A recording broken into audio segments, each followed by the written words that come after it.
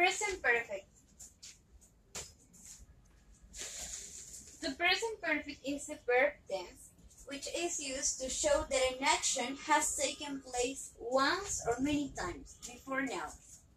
So, the present perfect is a verb tense which is used to show that an action has taken place once or many times before now. El presente perfecto es un tiempo que se usa para hablar de una acción que ha ocurrido una o varias veces antes del tiempo presente, ¿no?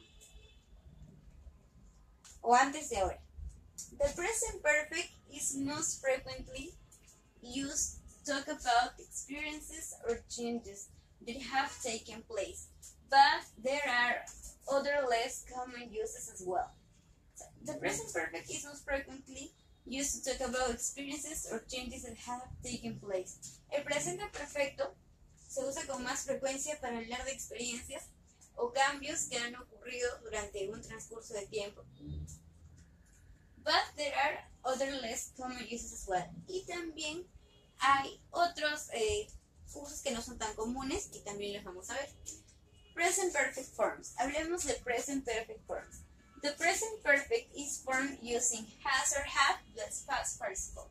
La estructura del presente perfecto en este caso, vamos a requerir agregar el have or have, que es el auxiliar, plus past participle. Entonces, pasado participio. Por ejemplo, you have seen Harry Potter movies many times. You have seen Harry Potter movies many times. Tú has visto las películas de Harry Potter muchas veces.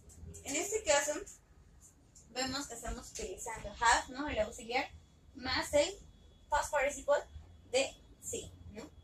Que sería have seen. La siguiente, they have polluted the river. They have polluted the river. Ellos han contaminado el río. En este caso, they trabaja con el auxiliar have, ¿sí? En este caso, pollute es un regular verb, es un verbo regular, entonces eso quiere decir que cuando trabajamos en past participle, la forma va a ser la misma. They have polluted the river. Ellos han contaminado el río.